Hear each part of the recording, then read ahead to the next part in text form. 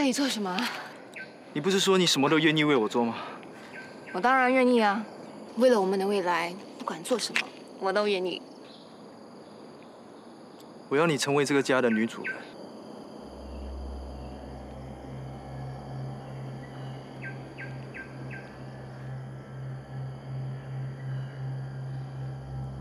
这就是你之前说过的金家。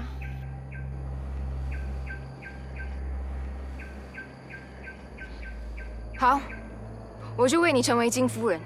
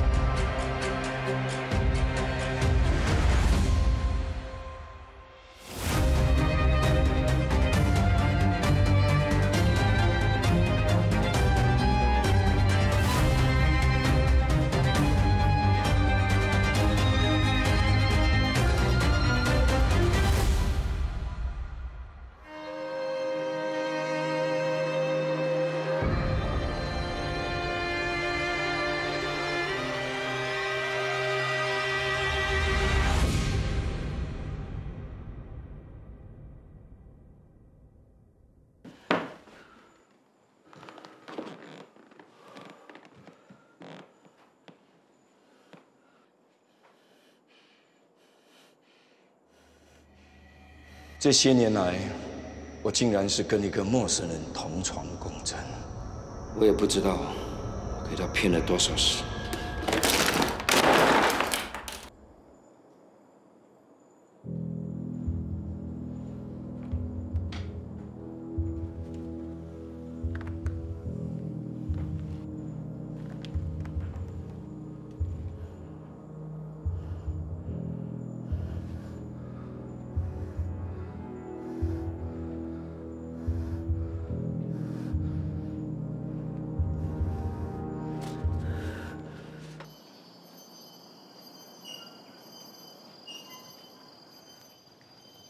阿盖伦，哎，大小姐，阿盖伦，你待在公司最久，你知道沈国昌这个人吗？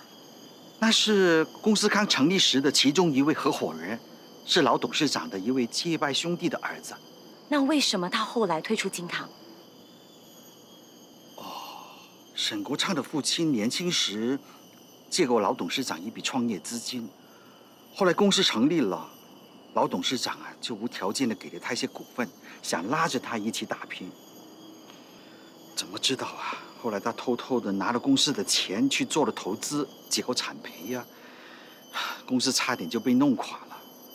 老董事长迫于无奈，只好与他切割止血。后来他出事了，老董事长还一度很自责，但那时公司为了补他挖的坑，根本就自顾不暇。你母亲当时还为了这件事心力交瘁。我记得那时为了要尽快研发出可以量产的改压酱，妈妈没日没夜在工厂里忙。我还曾经和妈妈睡在工厂里。大小姐，你怎么会突然间提起这件事？我只是想多了解公司的过去，汲取教训，看看有没有办法解决现在公司的营运危机。难怪老董事长啊要你来接班。你和你妈妈真的很像。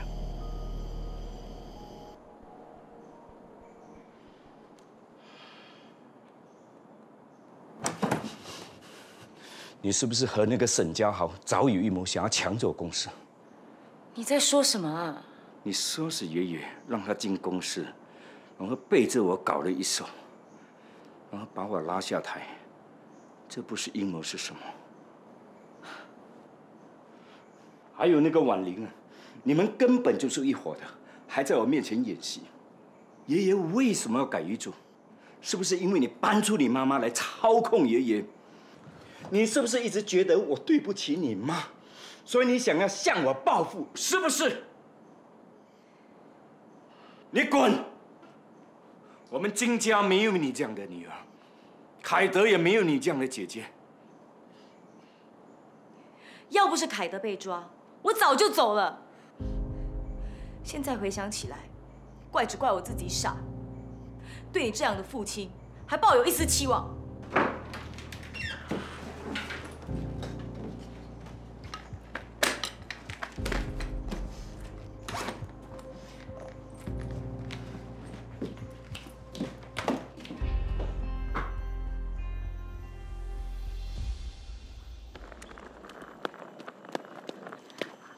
情书，你能送我一程吗？你不问我去哪儿吗？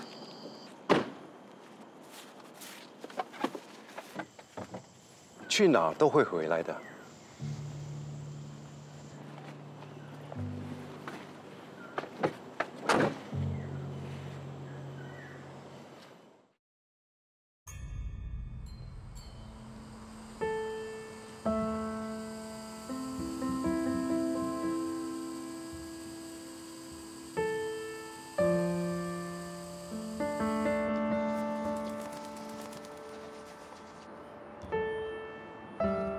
我知道你一定会来找我。我知道你父亲的事了。你接近我，是因为想要报仇。刚开始的确是，你爷爷背弃我爸，毁了我们的家。可是之后我发现自己真的对你有感觉，而且我们的目标是一样的。什么意思？金堂之所以会有现在的成就，也是因为你妈想到用美味的咖椰酱来吸引顾客。她在你爸的身边这么多年，也出了很多好主意，对老员工也非常好。可是没人知道张淑仪是谁啊？难道你不想你妈的成就让世人知道吗？而我想要的是亲眼看到金堂咖啡消失，这样不是很好吗？我们可以一起合作，把你爸拉下台，换掉金堂的招牌。你可以换成你妈的名字，还是你的名字，我一点都不在意。那我爷爷的死，是不是跟你和婉玲有关系？我的确很恨你爷爷，也曾经叫婉玲尝试对他下手。可是他非常聪明，从来没让我们得逞过。他的心脏病发完全是一场意外。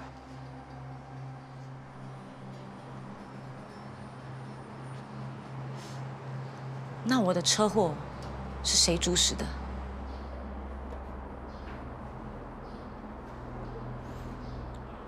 婉玲偷听到你爷爷和律师的对话，得知你是金堂的接班人。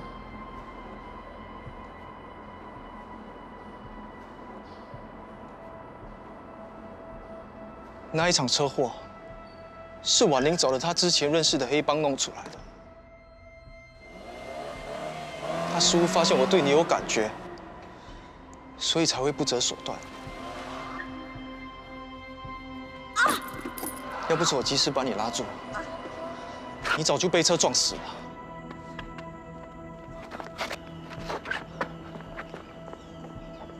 那婉玲的死又是怎么回事？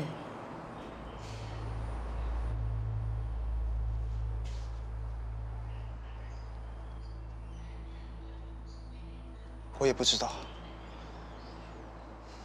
最大的可能是，他跟那些黑帮有什么事情谈不好。那些人根本就不是什么善类，我已经劝过他不要跟他们往来了，他就是偏不听。现在凯德的罪嫌已经被洗清了，你应该放心了吧？我相信你可以把公司做大。你好好想想我刚刚的提议。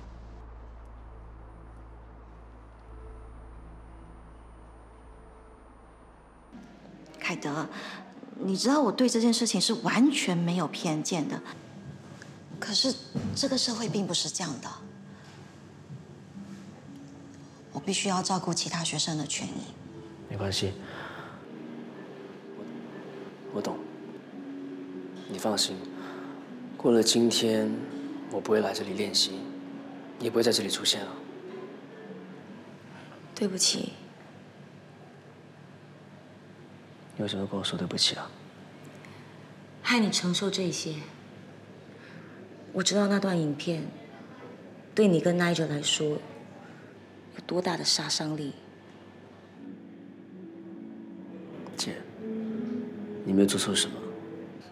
我很了解 Nigel， 只要他发现我被怀疑是嫌犯，我录影没那段画面，他都会去跟警察证明我的清白。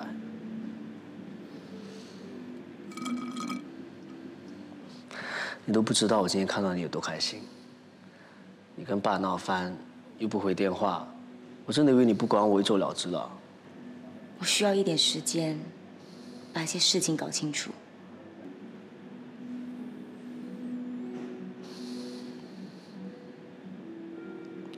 其实，别开这些事情造成的混乱，我还蛮感谢媒体曝光了我和Nigel的事。要不是这件事让爸知道我一直在跳舞的这个秘密，可能到现在我还没勇气跟他坦白。虽然他到头来还不能接受这个事实，但至少我已经鼓起勇气面对真正的自己。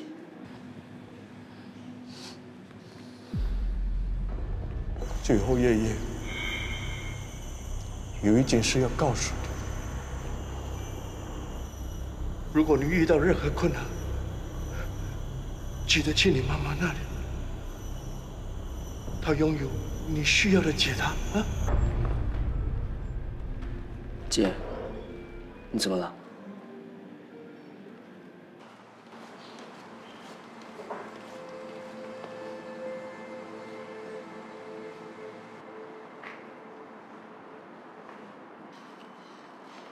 妈，我来看你了。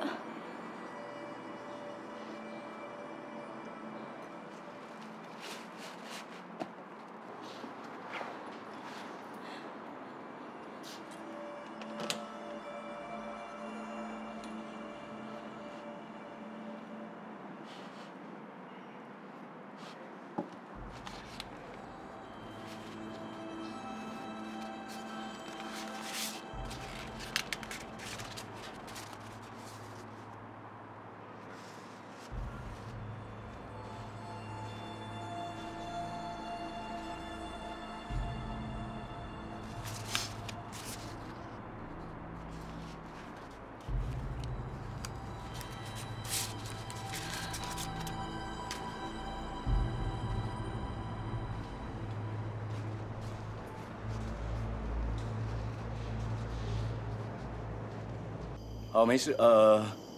你请他记得回电给我。好，谢谢。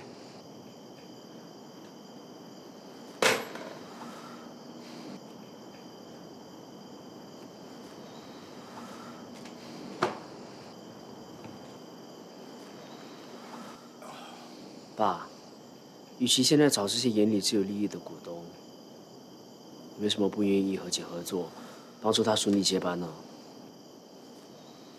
他手里握有爷爷的股份，只要他和你在同一个阵线上，还有什么好担心的？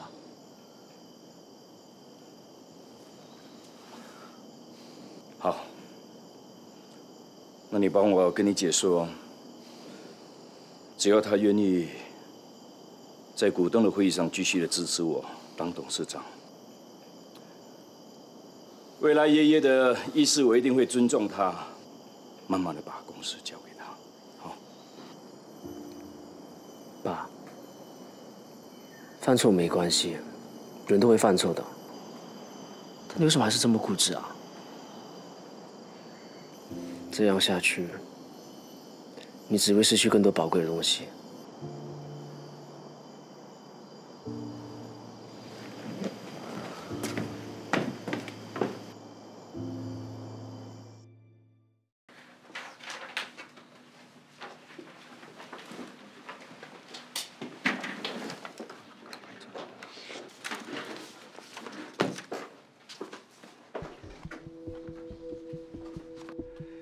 今天是公司内部股东大会，你一个离职员工来这里干什么？抱歉迟到了，先向大家自我介绍一下，我是代表马来西亚尚达公司张总裁前来出席的沈家豪。抱歉各位，我因为有一些私人的行程耽误了时间。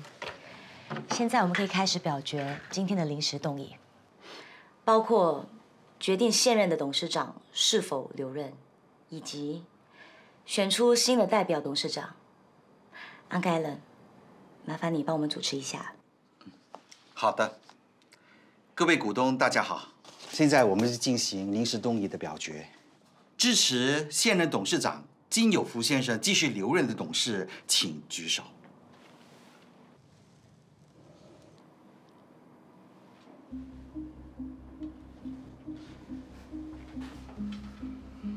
那么，就请各位股东提出一位代理董事长的建议人选。我提议金凯婷女士。还有其他人选吗？要是没有，我们直接表决了。支持金凯婷女士担任代理董事长的股东，请举手。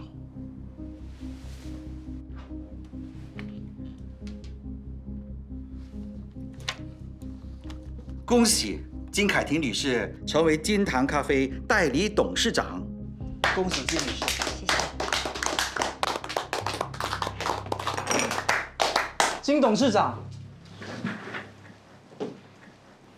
啊，不，抱歉，现在只能称呼你为金先生了。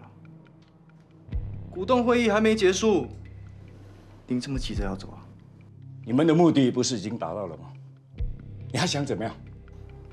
我们今天还有另外一件事情需要大家的协助，那就是金糖咖啡这个名字，从今天开始将成为历史。为了纪念创造招牌咖椰酱的张淑仪女士，我们选用了她的英文名 Susan， 将 Go Sugar 改为 Auntie Susan， 苏珊阿姨。金先生，您觉得怎么样？你这个不孝女，爷爷把金糖交给你，你竟然做出这种事。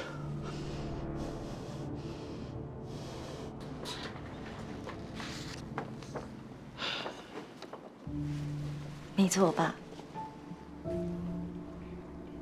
你现在知道被剥夺的感觉了吗？这么久以来，你理所当然拿走妈妈所有的成就，让她默默无闻。怎么现在听到一次妈妈的名字，你都那么刺耳？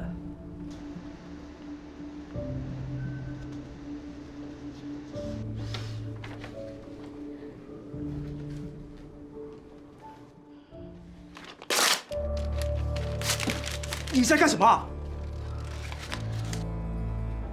你骗我那么多次，我骗你一次，不算过分吧？我从来都没有打算要把金糖咖啡的名字换掉。这是我们金家，还有全体员工的努力成果。姐今天来，其实有一件很重要的事情要告诉你。什么事啊？家豪很可能是杀婉玲的真凶。家豪一直在骗我们，他其实很早就已经认识婉玲了。警方也已经找到婉玲那晚离开餐厅后乘搭的计程车和司机，正在深入调查。趁我和爸闹翻，我会和家豪合作，转移他的注意力，让警方好办事。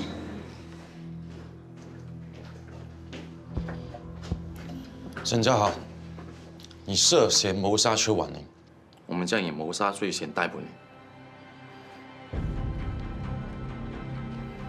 你在胡说什么？我没有杀人，证据呢？我们已经掌握了，你在邱婉玲遇害的时间点，你和她一起去的美泉公园，不是吗？带走！不要碰我！不要碰我！金凯婷，你利用我！不要碰我！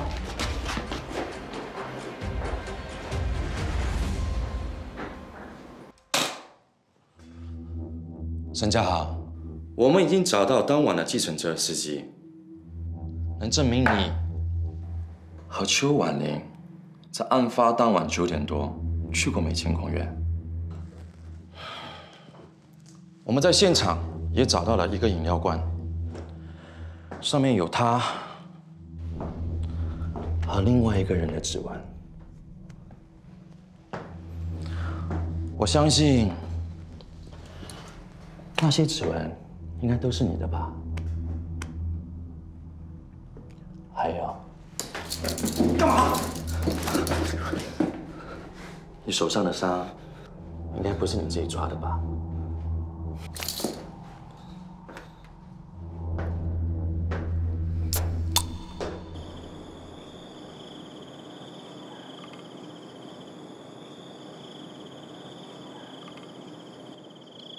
你不是跟凯德在吃饭吗？怎么会突然跑来找我？我们已经多久没见了？你眼里还有我吗？还是只有金凯婷？你在胡说什么？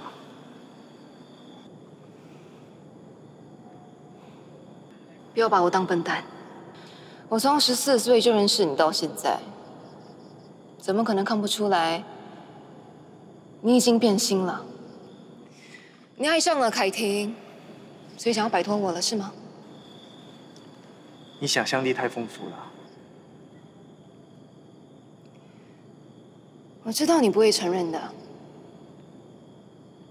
没关系，反正我也不在乎了，大不了一起死。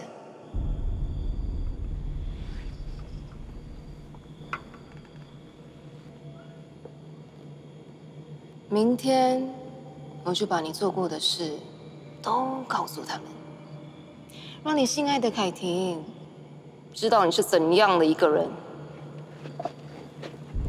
喂，真的误会我了，我一直都在利用金凯婷，我对她好是为了减低她的戒心。不要再骗我了！如果是这样，那天你为什么要救她？要不是你，我们的计划眼看就要成功了。你误会我了，真的不是我。我就知道你就是变心了。没关系，要死我们一起死。好，不相信我是吗？你要一起死，我愿意啊。美琪。就是因为我们快成功了，我更不能让你被发现。我做的这一切，都是为了当时我给你的承诺，为了我们的未来。是真的吗？你还是和以前一样爱我？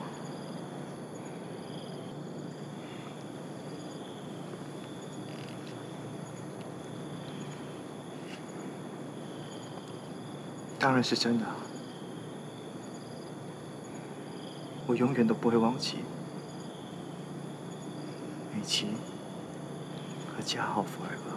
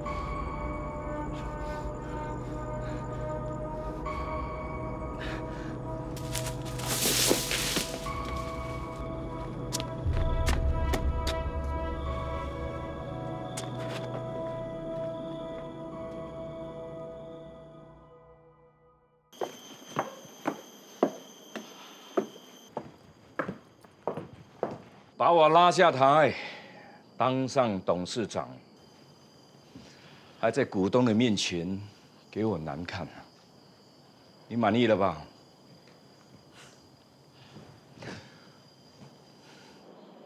你就那么等不得？我的面子啊，都给你丢光了。爸，够了。面子真的那么重要吗？以前你埋怨爷爷眼里只有大伯，看不见你的好，难道你也不是用这种方式来对我吗？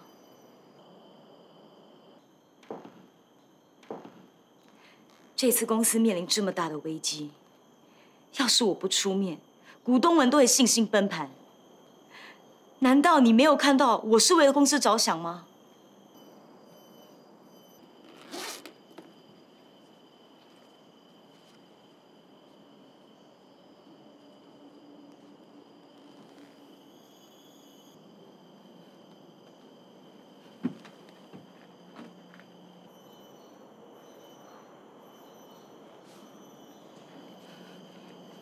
这封信是妈临终前交给爷爷。爷爷那天找我出去，大概是知道自己的时日不多，想把这个秘密告诉我。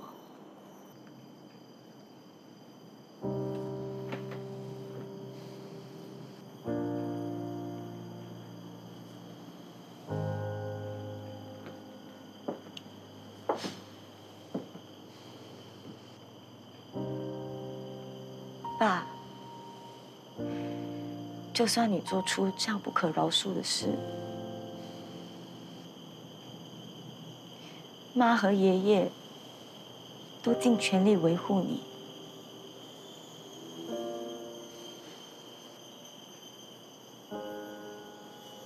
爷爷不是看不到你的好，而是如果他把金堂交给你，怎么对得起死去的大伯？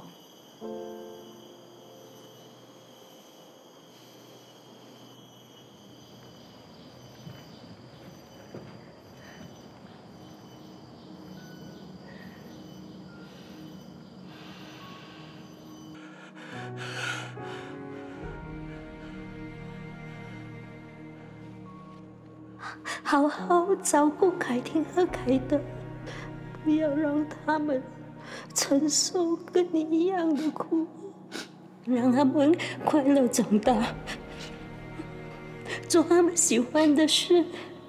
那你有真正当我是你女儿吗？以前我一直期待有一个正常的父亲，可以爱我，可以关心我。我希望他可以看到我的努力。你从来不曾真的只想要了解我们，你只想要我们变成你想象中的样子。我知道，你不会不知道姐有多适合管理金堂，我有多热爱跳舞。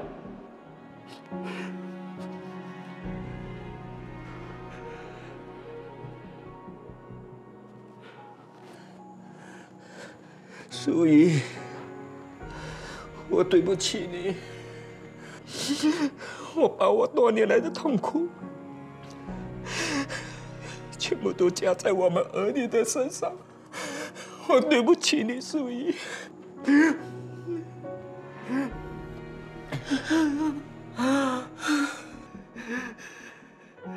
爸，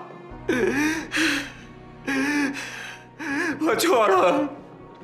我不是故意害死哥的，你原谅我吧，爸，你原谅我好不好？啊！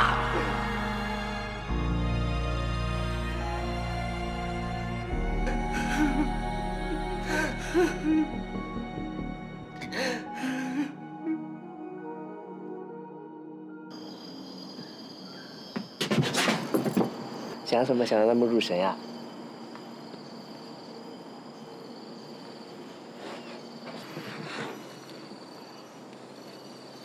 姐啊，我好想吃你先烤给我吃的星星饼干，然后像我们小时候一样，一边吃一边偷偷看影片。啊，好啦，看你乖的份上，我就做给你吃。谢谢我亲爱的姐姐。算你嘴甜。小慧，你真的误会了，我只是……我不听，听我解释好不好？还有什么好解释的？我都看见你们，我只是去找他说清楚，我告诉他我其实已经有喜欢的人了，而那个人就是小慧，愿意当我的女朋友吗？姐，我相信你接手后的金堂一定会很棒。让我拿给 LV。是拿给 LV。是给你的，是我亲手做的。你是不是已经决定要去纽约啦？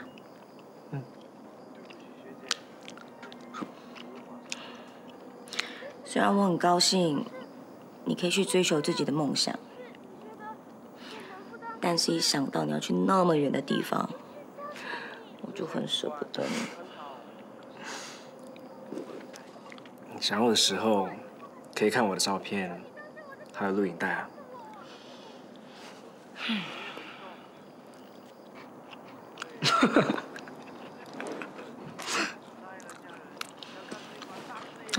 对了，那就去了纽约，他现在怎么样啦？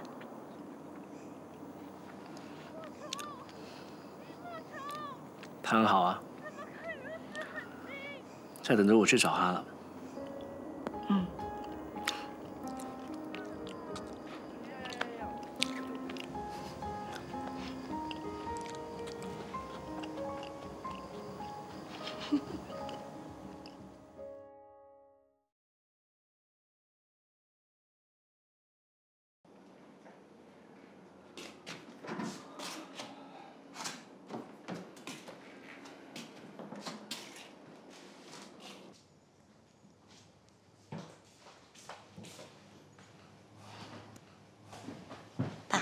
早。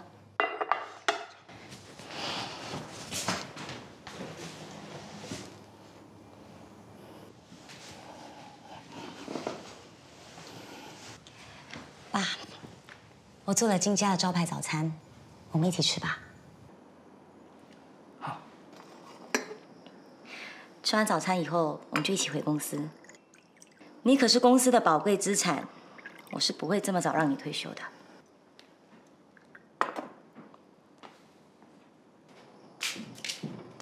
哇，金家招牌早餐，怎么可以不等我就开始吃啊？我怕你还没睡醒，所以让你多睡一会儿。这么香，我早就醒了。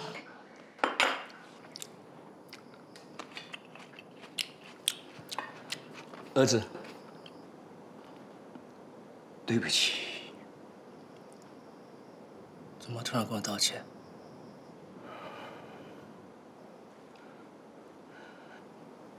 我突然发现，我从来没有看过你这么轻松过。我觉得这样很好。以后，如果你想做什么，我和你姐都会支持你。哦。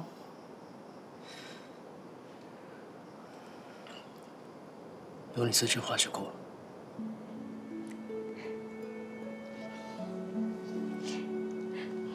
爸，吃鸡蛋。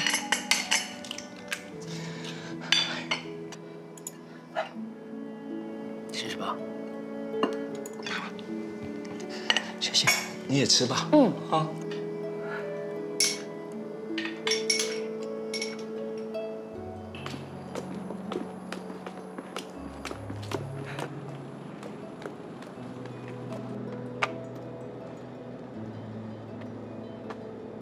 回去吧。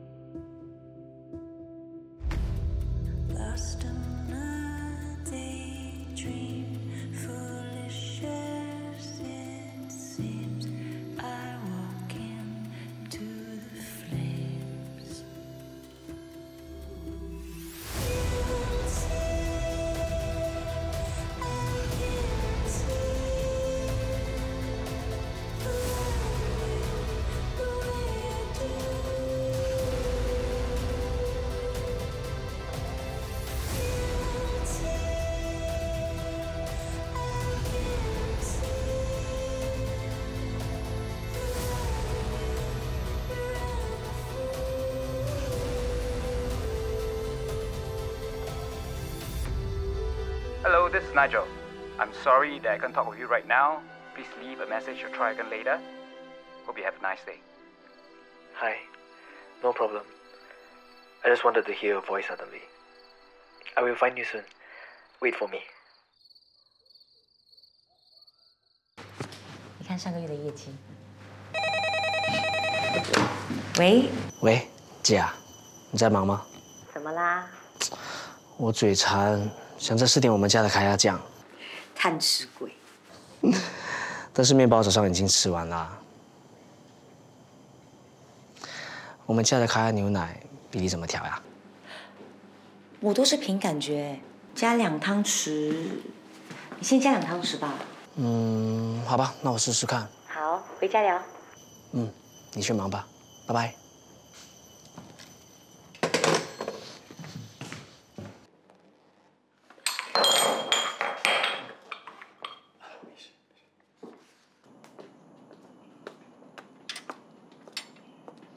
凯德，来吃你爱吃的面包啦！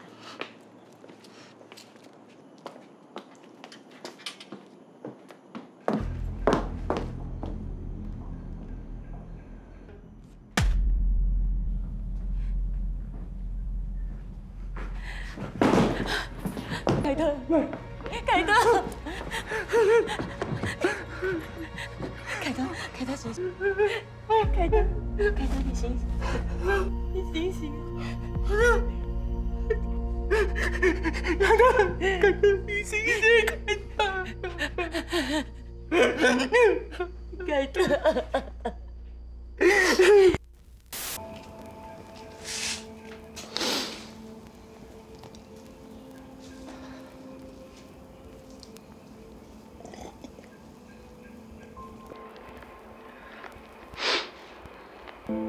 爸，姐，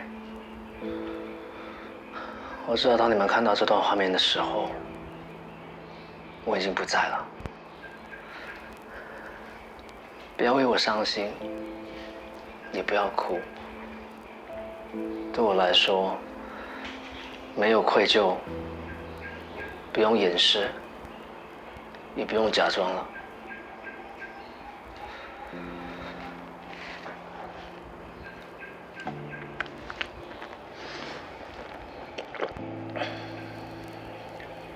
当时去纽约的时候，我就已经想走了。这个世界对我来说真的太沉重，压得我喘不过气。我真的很想结束一切，可是突然接到家里的电话，说姐姐和爷爷出事了。现在只是完成一件很早就想完成的事。我爱你们，再见。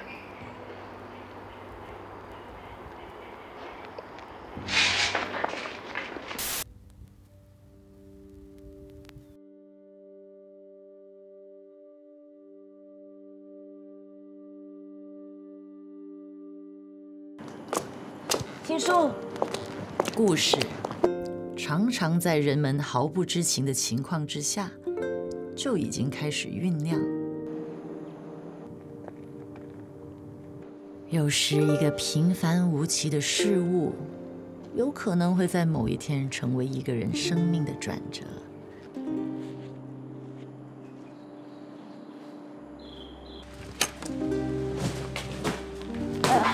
就像此刻的他，也不曾想过，他会因为这些东西而改变。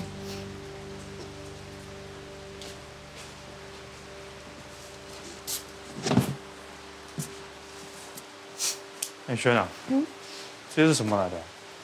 这些是金女士她留下来的东西，她说暂时寄放一下，等她出国回来再来处理。哦，反正我们 store 那么大，就让她用吧。哎，要不要偷偷打开来看一下？哇，说不定有什么不可告人的秘密。不要那么八卦，那是人家的私人物品，你不要玩了。看一下，过去，快点。